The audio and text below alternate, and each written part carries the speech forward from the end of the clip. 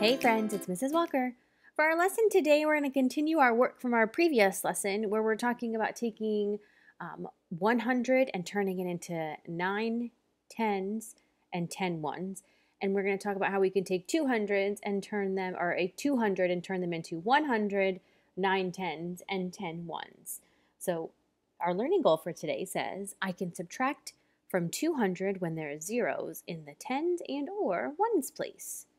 The materials that you'll need for this lesson are your dry erase board and your place value chart. So make sure you have those materials before we get started. All right, friends. So here we have our first problem. I have modeled it on our place value chart for us already. So you can see that we have 106 minus 58. And I have modeled 106 on our place value chart.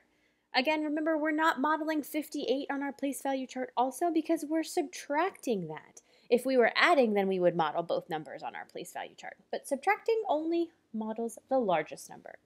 So again, remember, just like our previous lesson, we are taking this 100 and we are going to turn it into 9 tens and 10 ones. And we're doing that because if we look in our ones place and we try and subtract, we have 6 minus 8, and we can't do that.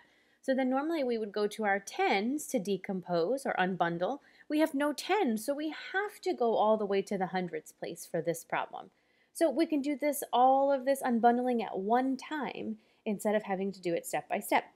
So we're going to take this 100, we're going to unbundle it into 10 tens. But then we know we need one of those tens to make 10 ones. So now that 100 has turned into 9 tens and 10 ones.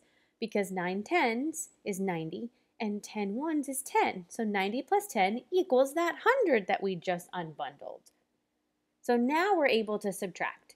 So now let's model what we did in our vertical form. So now I have no hundreds left. I have 9 tens and now I have 16 ones. And again, remember, I have 16 ones because I had 10 that I just unbundled. And then I had 6 ones already, so 10 plus 6 equals 16. Well, now if I have 16 ones, I have plenty of ones to subtract 8, so let's do that. So once I subtract those 8, now I'm left with 8. Then I can move into my tens place. 9 minus 5 equals 4. And then there's nothing to subtract in the hundreds. So 106 minus 58 equals 48. All right, so now is where you guys are going to get your chance to do some work. So grab your dry erase board or your paper and pencil and write down 200 minus 67. You guys are going to pause the video, solve this problem, and then click play when you're ready to go over it together.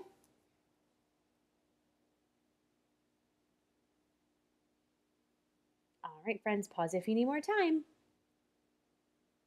Okay, so again, remember, we can show 200 as 100, 9 tens, and 10 ones to make it easier to subtract. So I'm going to cross that out, and I'm going to show my 10 tens. Oh, but wait, one of those tens turns into 10 ones. So now I have 100, 9 tens, and 10 ones. Let's model that in the vertical form. So there's my 100 left, my 9 tens, and my 10 ones. Now that 10 is 10 ones because there was a 0 there. So remember, we're just adding 10 ones to how many ones are already there. So now I could do 10 minus 7, which is 3. Move to my tens place, 9 minus 6, which is 3. And the hundreds place, 1 minus nothing is 1. So 200 minus 67 equals 133. All right, so hopefully you guys got that one. Let's do another one. So here we have 200 minus 33. So go ahead and write that down real quick. And we're going to solve that problem. You guys are going to pause the video, solve 200 minus 33, and then click play when you're ready to go over it together.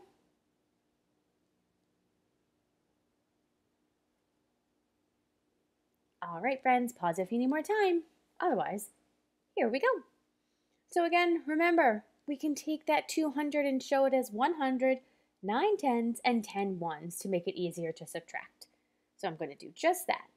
So this 100 turns into 10 tens, but let's take one of those tens and turn it into 10 ones. So now we're left with 100, 9 tens, and 10 ones.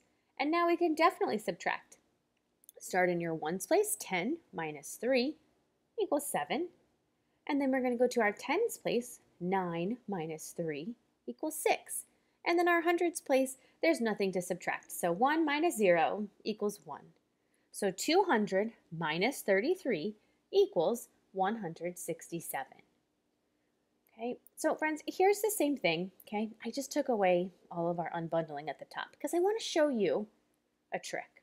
So check out this other strategy you can use, okay? So if I have 200, I know that I can't subtract 33 from that, right? Because I have the zeros and the ones in the tens place.